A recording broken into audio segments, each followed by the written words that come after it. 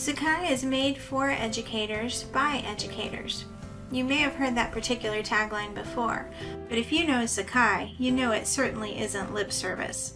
Every option in Sakai's rich toolset has grown out of a feature request or pedagogical need expressed by the faculty, staff, and students using the system. But hey, you don't have to take my word for it. Let's hear from a few of our community members. Well, something that I love about Sakai is that it's open source, but diving in further, it's actually community source, which means that a collection of, in this case, colleges, universities, and academic institutions get together, and they shape the future of the learning platform.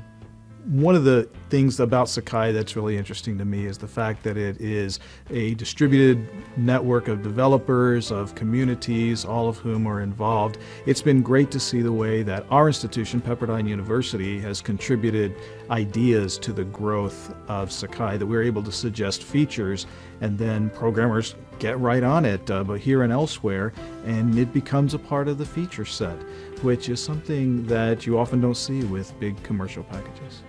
So here is what I really am amazed with Sakai. About, not quite 2.5 years ago now, a little over 2 years ago now, I had a really long talk with Wilma Hodges about how the rubric tool worked and how I expected it to work. And it wasn't working the way I expected it to work. Fast forward to an upgrade that happened on our campus over Christmas break.